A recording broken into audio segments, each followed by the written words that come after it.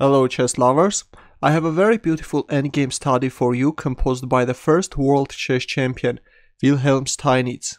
At the beginning of his career, Steinitz published several chess studies, and this one is considered to be his most celebrated study. White is winning. You can pause the video and try to find the solution. Ready? Well, the winning move in this position is h7 check. King g7. If you play a move like king h8, then this is simple bishop f6 checkmate. Let's go back. After h7 check, we see king g7.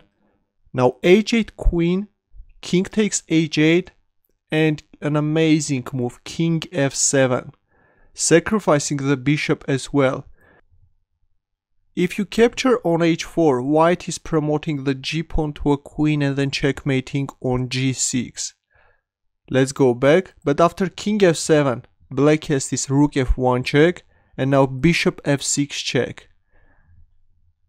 Black has to take on f6, king takes f6, king g8, g7, king h7, king f7, followed by promotion of the pawn, and white is winning.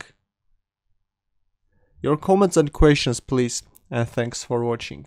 Good luck.